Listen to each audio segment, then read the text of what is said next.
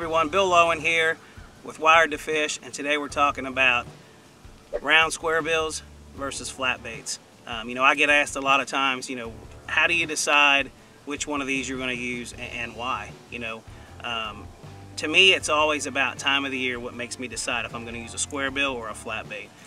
Typically for me, as the water's colder, I want to go with a flat bait. As the water's warmer, I want to go with a square bill. And a lot of guys say, but well, what's the reasoning for that?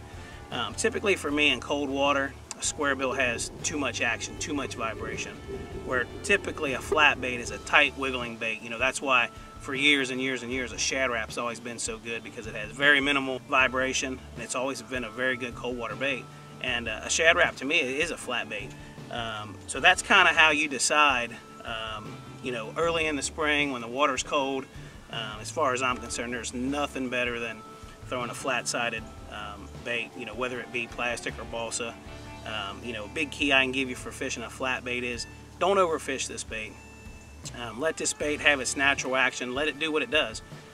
That's why it's so good in cold water, because it has that very subtle action, not a lot of vibration. Get that bait down there, whether you're fishing rocks or you're fishing laydowns, and just kind of worm this crankbait through the cover. Don't fish it really fast. You're going to want to fish it on a low gear ratio reel, like a 5.4 to 1 or something like that. 12-pound test line. Like I said, just get it down there, crawl it along, hesitate it. Remember, the water's cold, so you don't want to overwork it.